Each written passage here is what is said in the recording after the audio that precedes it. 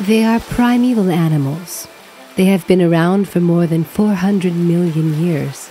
They have survived many geological catastrophes and mass extinctions, including that of the dinosaurs. They are therefore referred to as living fossils. Now they need our help. The horseshoe crabs, which can be up to 85 centimeters long, are not crabs at all from a biological point of view, but are more closely related to spiders. Every year, thousands of them come ashore to spawn, but one property of their blue blood seals their fate.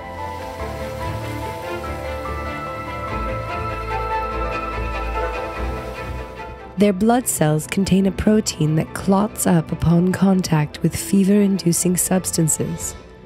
In this way, these so-called pyrogens, e.g. parts of bacteria, can be detected in vaccines and other injectable drugs.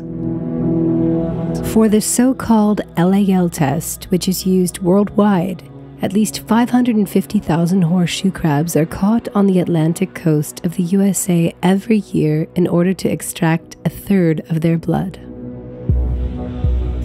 The horseshoe crabs are then lined up in long shelves where a thick cannula is stabbed into their hearts without anesthesia, through which the blue blood is collected into bottles. Many of the animals die in the process. Surviving animals are thrown back into the sea. However, it is unknown how many of them are so weakened after this procedure that they die later.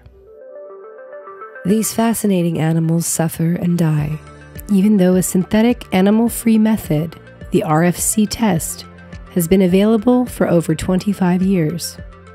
In this test, the protein from the blood cells is reproduced synthetically. The validity of the animal-free method is even better than the test based on the blood of the horseshoe crabs. But 1 liter of blood is traded at around 15,000 euros. A huge business.